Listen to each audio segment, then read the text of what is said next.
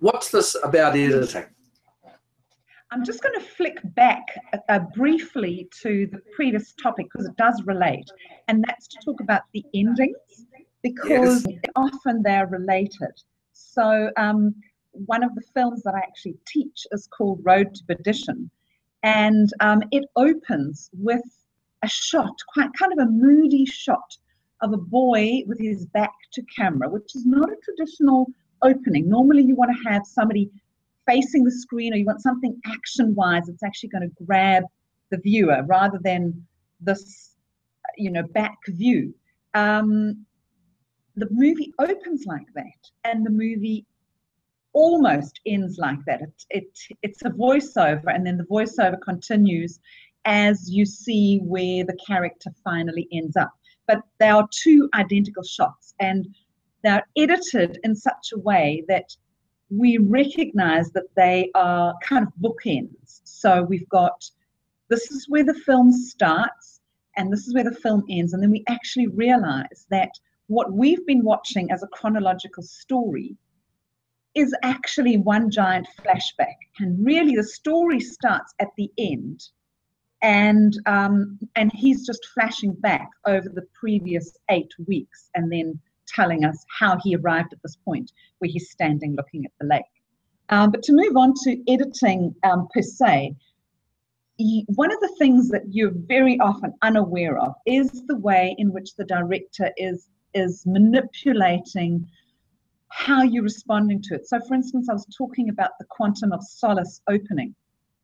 Now that's got a lot of cuts, multiple cuts. The more cuts you have, the more energy you get injected into a film. And so the director can get a certain room going. You can have a lot of cuts fast, you can have slow cuts, and then you have a sort of a slower, more moderate, more somber kind of pace. You can have different takes, lengths of takes. So you can have obviously a long take, or you can have a number of short takes. One of my favorite long takes actually happened by accident. It's in the movie called A Knight's Tale with Heath Ledger.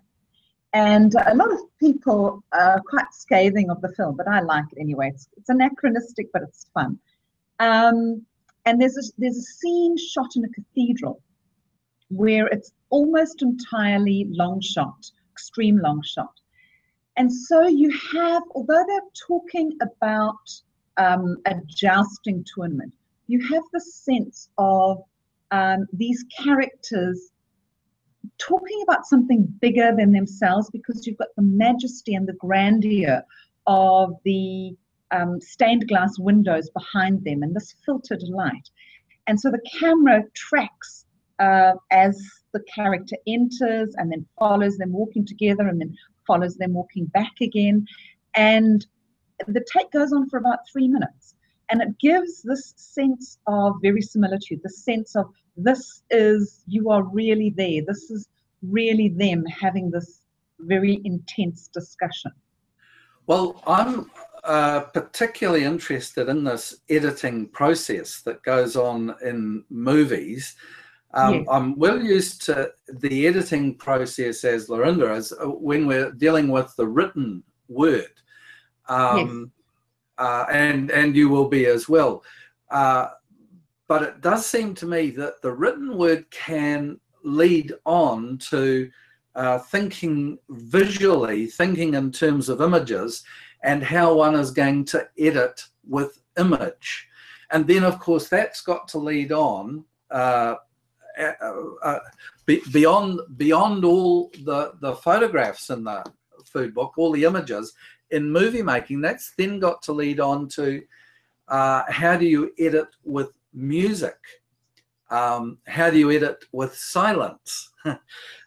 So this editing process within the movie making genre seems to me to draw on a number of quite disparate sorts of talents. But I'm going to hazard a guess here. Between the three of us, I'd like your opinion, first of all, Laurinda, and then Elise. Do you think that it's more natural to begin an editing process with words and then move to these other things? For myself, the recipes were fairly well. I researched them pretty well. So while I was making the recipes, sometimes I would make 3 at the same time with slightly different ingredients if I was unsure about the outcome, especially with baking. And then I would just do minor editing with the recipe itself, the written word, and then afterwards, as I would then typeset it as well. But then for me, the photographs really spoke to me, and that was the major creativity that went into there. So I would take a number of shots, even with an empty bowl, just to test the light, that sort of thing. I didn't have any professional equipment, I might just add. It was quite a small camera, so nothing of the lights or anything you see here. So I had to be pretty careful about what the outcome is going to be. And yes, certainly to speak about composition again, I would take it from certain different angles, because if you photograph food just from the front or just long, that's quite different how are you going to see it. And also to create interest, that not 2 photographs after one another would be exactly the same. So it would be the same, say 20 or 30 recipes later, but not page after page exactly the same. But the editing afterwards was quite a bit. So I would then look at the 30 or 40 photographs I've taken of that one particular dish and then see how I'm going to edit it. Am I going to crop it even more?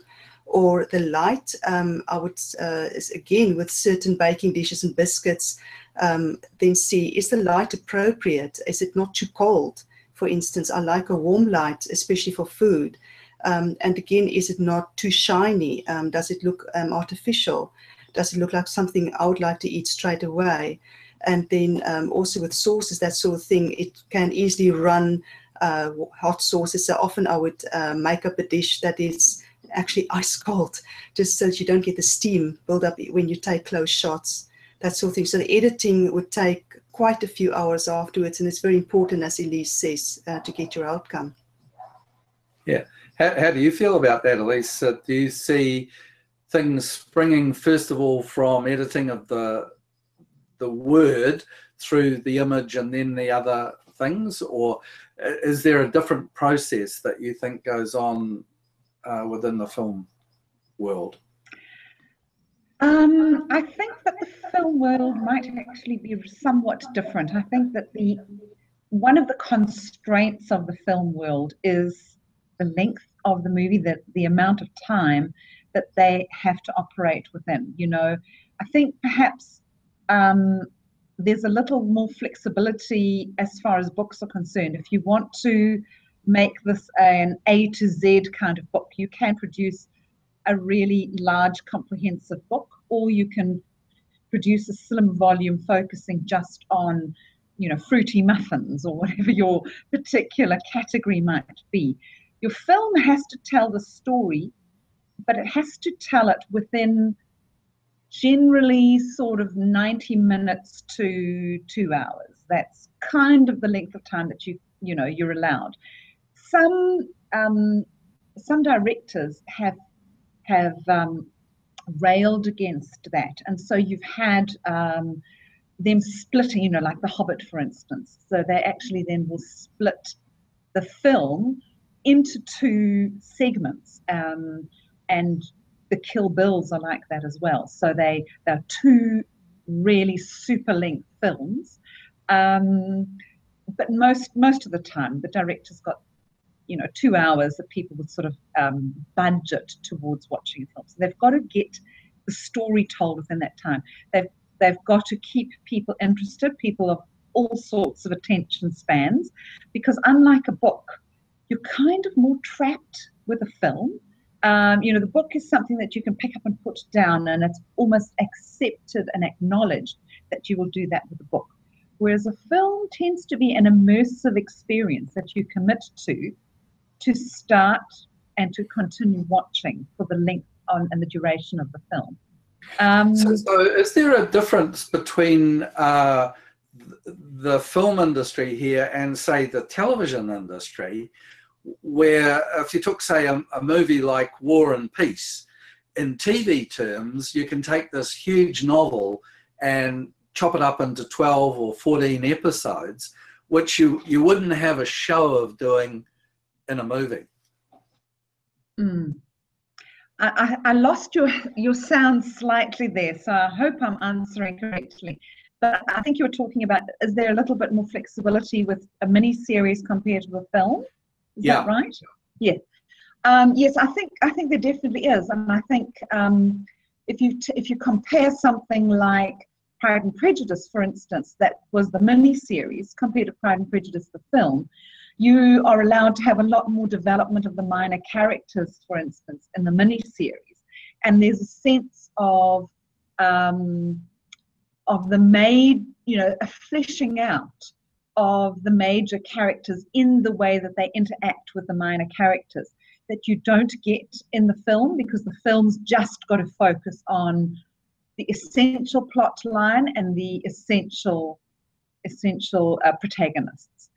Which is your favourite, Elise? Do you prefer the mini-series on television, or do you prefer them going to the movies and watching the movie? Or is that not a real question? I think they do different things. It's probably a little bit like saying, what's your favorite, eating the main course or eating dessert? You know, I want them both. Give them to me, Laurinda. I think the other thing that is also a consideration, whether it's text or whether it's film, is how much you want to intrude, in a sense, in terms of the way that you edit. In how obvious is your editing? So, for instance, in a film, you can have, there's always going to be transitions of some sort. So you can have a transition that's fairly subtle, something like a dissolve, which is where your one image gradually fades down to nothing, and the other image sort of gradually fades up. And so that's a very gentle editing process, telling you we're moving from one scene to another or one time to another. A little more intrusive is something called a fade, which is doing the same thing, but instead of going to another picture, you fade to white or you fade to black, and then you sort of fade up from that. So that's a little more, you notice it a little more consciously.